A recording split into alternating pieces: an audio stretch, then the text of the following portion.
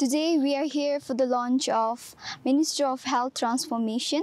They would probably be introducing us to 3 new agencies, which are National Medical Service, Bhutan Food and Drugs Authority, and Department of Health Service Offices. The launch ceremony was graced by Prime Minister Dr. Lotay Tshering. The transformation is a result of 3 years of persistent effort to strategize a new vision for the governance of health services in the country, a vision that will steer the health sector towards realizing the goal of providing high-quality and timely, people-centered health services.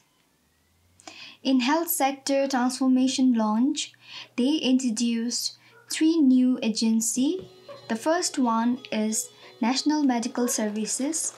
The clinical services across the country will be managed by National Medical Services.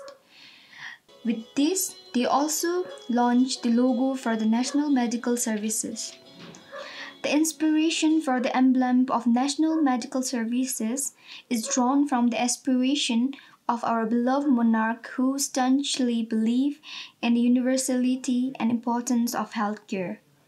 The emblem also draws inspiration from the selflessness and determination of our monarch to ensure efficient, effective, and equitable health services across the country for Bhutanese from all walks of life.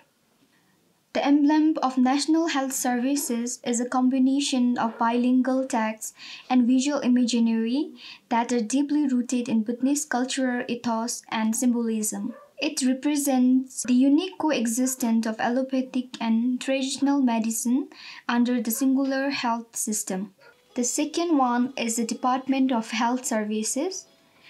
It will be responsible for leading the development of resilient, equitable, and people-centered healthcare services and assist to safe, effective, and quality health products in the country. The Bhutan Agriculture and Food Regulatory Authority, Bhutan Narcotic Control Agency, and Drug Regulatory Authority has been merged as the Bhutan Food and Drug Authority. The merging of agency is to enhance the proper coordination, said the Prime Minister. Along with new agency, they also launched the transformation document, and the event for the day was concluded with a photo session. For more news and updates, please follow our page.